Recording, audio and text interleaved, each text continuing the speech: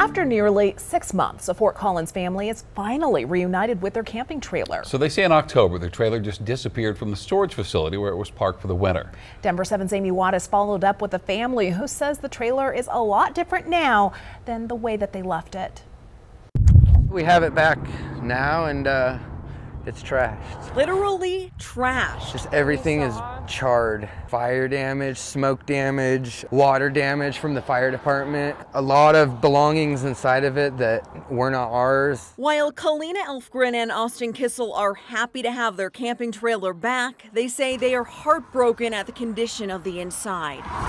That's my grill, that's my table. Some of those blankets are ours, everything else is stolen. I just broke down crying. We first introduced you to this couple back in November, days after their camper was stolen from J&L Storage. They say the gate was cut to get into the facility and the locks on their trailer were cut through. And they hooked up to it and just ripped the tire lock apart with, with the weight of the camper. There's a camper right there. More than a month later, on Christmas Day, the couple says they got an anonymous tip from Facebook. Someone spotted their trailer on the other side of Fort Collins, so they followed up on that lead. We saw the back of it, which had the Harley-Davidson sticker. The couple called the Larimer County Sheriff. They made contact with the camper. The woman came out, surrendered her, and then we saw smoke flowing out and a gentleman booked it into the cattails. The Larimer County Sheriff's Office says 40-year-old Joshua Eldridge and 36-year-old Aaron Huff were arrested on charges of arson, cruelty to animals, and obstructing a peace officer. Eldridge was also charged with theft, motor vehicle theft, and resisting arrest. It was hard.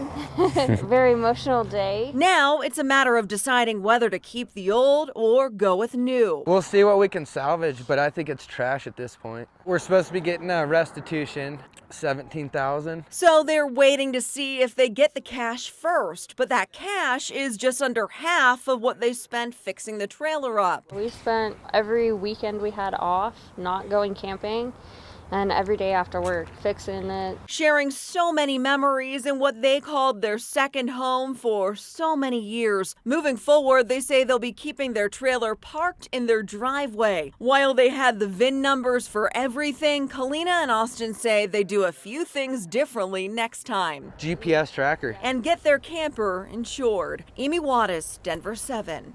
It is such a shame. If you have something you would like our Denver 7 team to follow up on, we have a form you can fill out at the bottom of our stories on denver7.com. Our team is constantly checking new follow-up requests as they come in.